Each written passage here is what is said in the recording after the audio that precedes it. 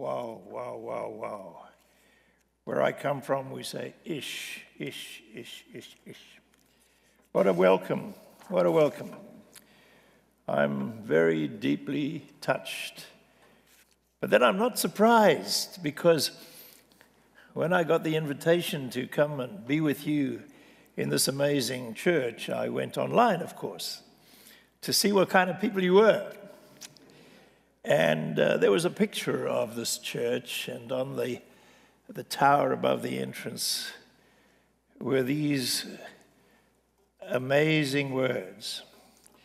Imagine a place where your story is sacred, a place where diversity is celebrated, a place where resistance is faithful,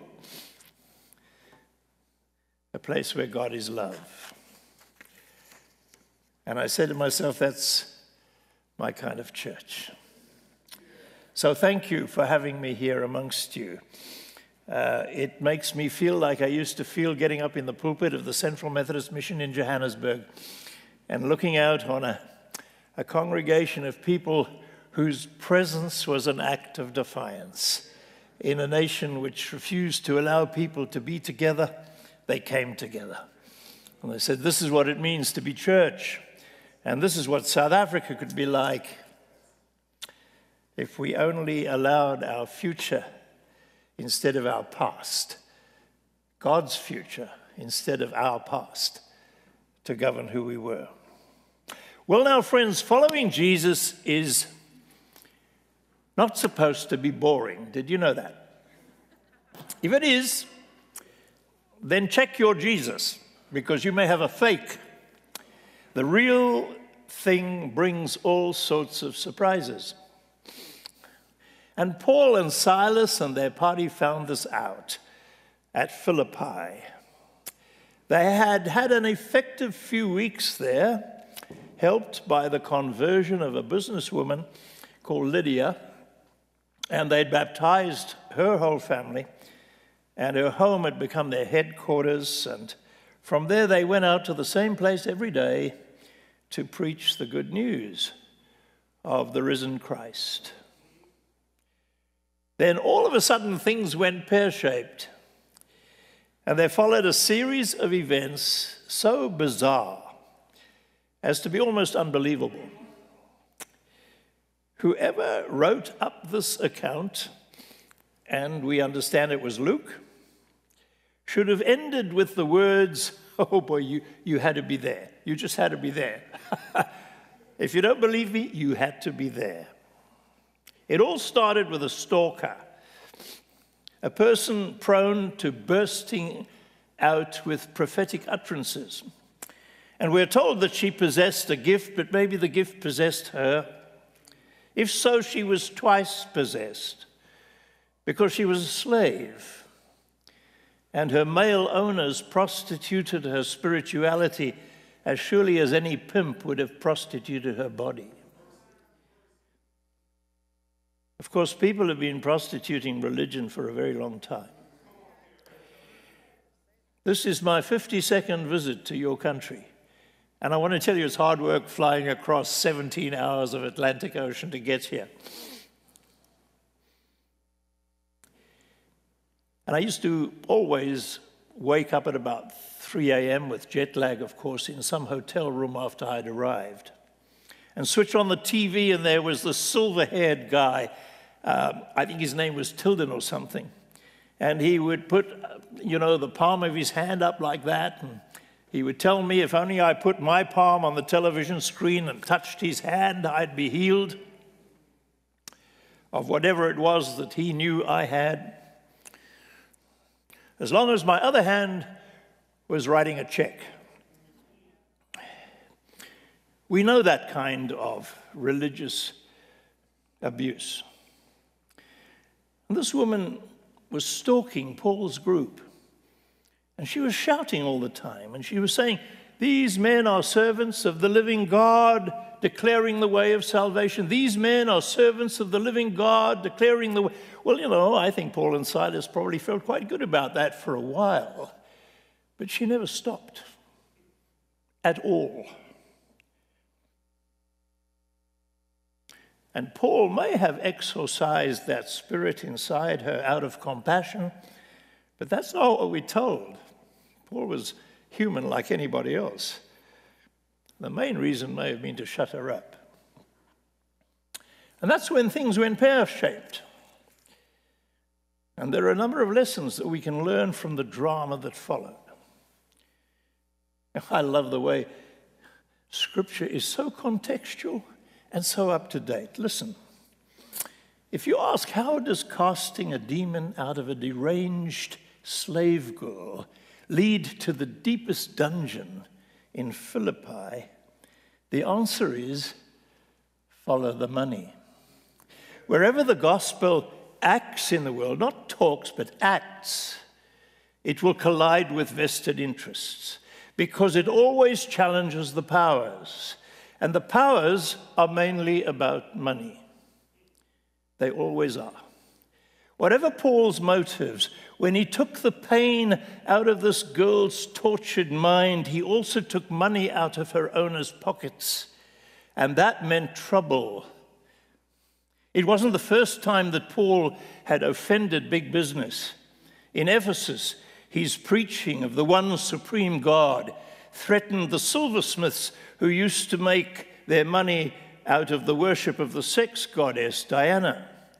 And so they hounded him out of town, and he was lucky to get away with his life. And now he was offending the hucksters of his day who profited from religious gullibility. And either way, it was about money. It still is.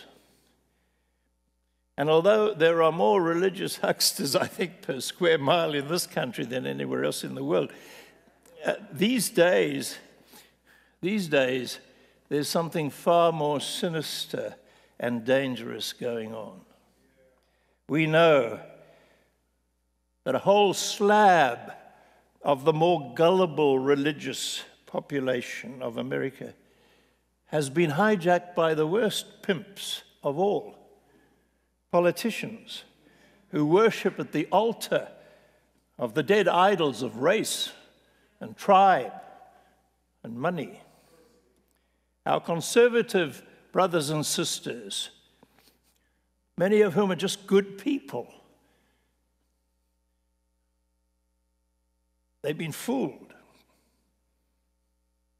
We're witnessing a massive co-option of conservative Christianity in this country in the service of an ideology that cares nothing for religion and everything for power and privilege. I gave a lecture last week at Princeton University where I was told that well-known right-wing funders are pouring money onto that campus, onto conservative religious student societies. They want more Supreme Court judges like the one most recently appointed.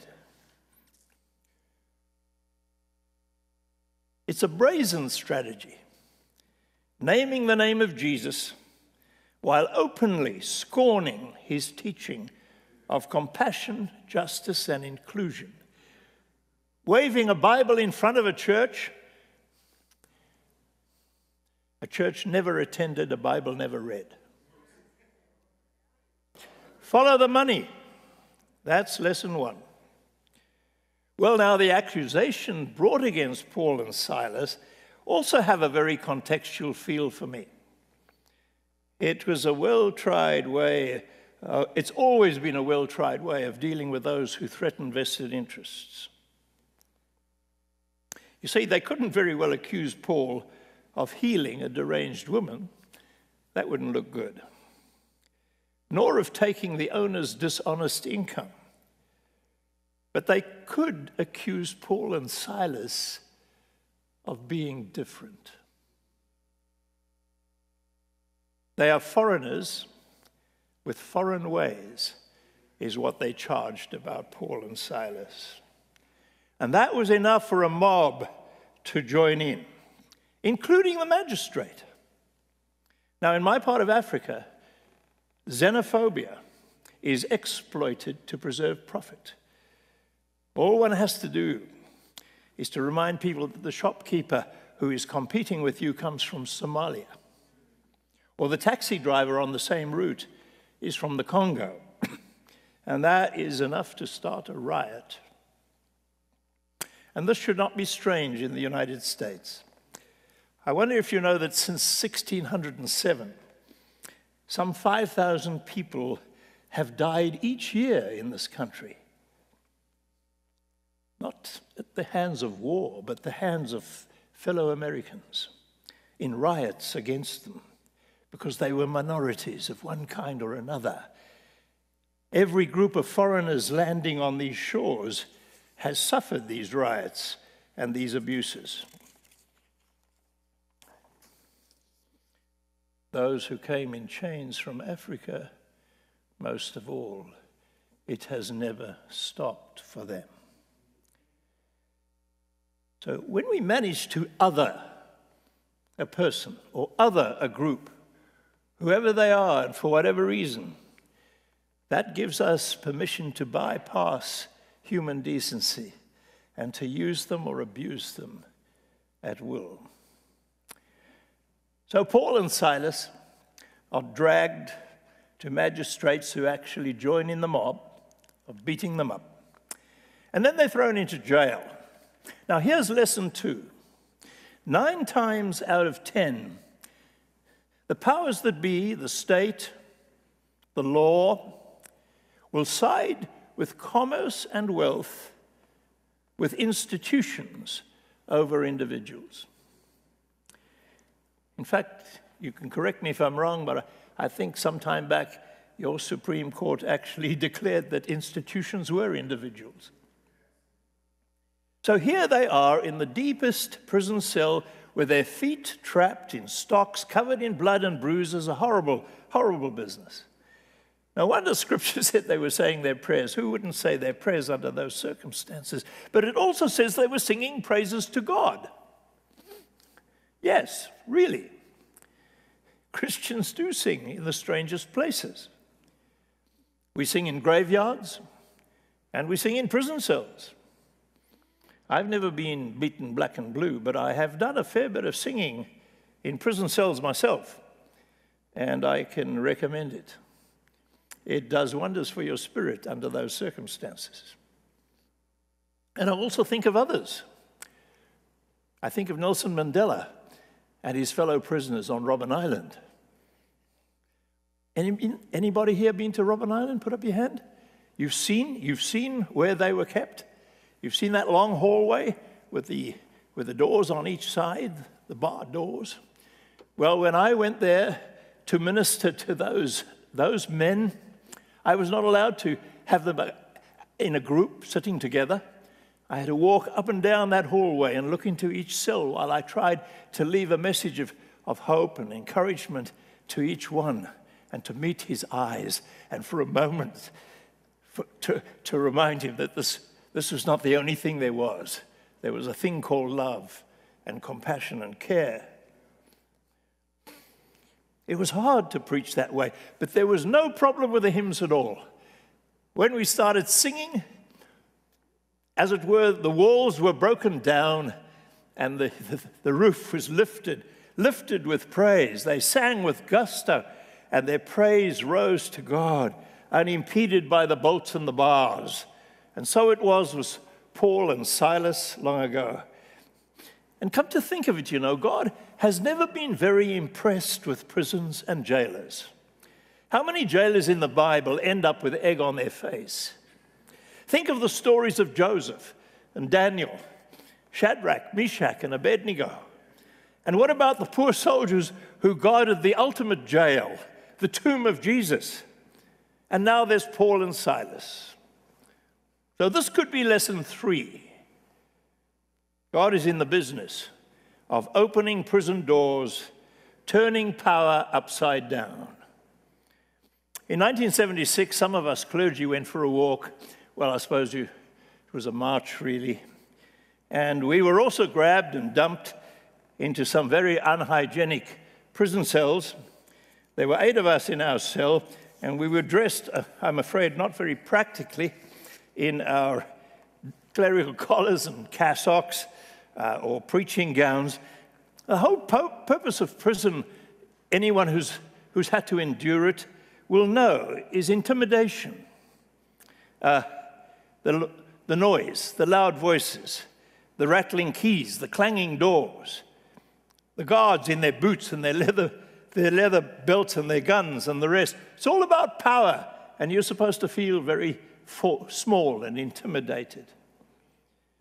And so with a slam and a rattle, the officious young guard pushed us into our cell, slammed the door, shoved the big key into the keyhole, and whoops, whoopsie daisy. Would you believe it? The key wouldn't turn. We watched him for a while. He wrestled the key this way, this way again, a little bit that way. The door just wouldn't lock. I thought it was a good moment to speak to him in his own Afrikaans language and remind him of this very Bible story that we're talking about today. And this young white lad in his big uniform began to look less sure of himself. And finally, in words that could have been written for a comedy script, he said, "Achilles priesters, beloof my asseblief dat julle sal nie uitkom nie," which being translated is, "Look, you people are priests. Please promise me that you won't come out." Well, the open door allowed us to go around that night and minister to others in that cell block. But the next morning, we were able to offer him our own version of what Paul and Silas said. Don't worry, don't do yourself any harm. We're all here. Who is really in charge now? You see, God is in the business of inverting power. Not always in one night, of course. In the case of our greatest South African, it was 27 years. But that's lesson 4. We need not be afraid of prison bars. We need not be afraid of anything that the powerful can do. Because God ultimately is in control, and God has a way of bringing down the powerful and lifting up the humble. And I want all of us to pause on how the story ends. Because it ends not with the death of the jailer, but with his baptism and a warm embrace welcoming into the family of faith. See, if the gospel is really to be the gospel, it has to be ultimately about healing. We have a struggle on our hands. But at the end of the day, that struggle must lead us to a place where somehow we can walk towards those who have been our foes and open our arms towards them and hope that they will enter our embrace. Because God turns power upside down, not in order to prevail over people, but to transform and to heal and to reconcile. That is why, after a terrible, bruising liberation struggle in South Africa, we chose truth and reconciliation. And that is why there are people in this country who, in your most divided moments since before your civil war, and believe me, this is the most divided moment since before your civil war, there are people like Vanessa Kirsch, who's here in this sanctuary today, who's come to join us, and her team, who I've been talking with on Zoom for 2 years now, about how to build a truth and reconciliation process and a justice process in this beautiful country of yours. You see, way back in Pharaoh's time, that motley group of slaves that Yahweh liberated, they left Egypt for a new land. The trouble is, in South Africa, Pharaoh's white tribe and God's liberated slaves had to learn to get on with each other. Nobody was going anywhere. After the struggle, They were still there. We had an amazing newspaper editor whose name was Percy Koboza. And Percy Koboza made this statement, I've never forgotten it. He says, you know, if we have a bloodbath in this country, what will we have at the end of it? We'll have a majority of blacks and a minority of whites who will have to get down and learn how to live with each other. He says, well, we've got that now. So why don't we just go around the bloodbath and get on with it right now? The same is true here. The priority is not just to achieve liberation from this nation's original sins of economic and racial and other forms of exploitation and oppression, but how to find each other and set Pharaoh himself free from the chains that bind him, the chains of fear and prejudice and hate.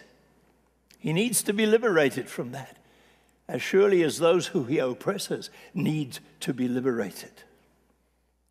Was it Walter Wink who said, the only way to God is through your enemy?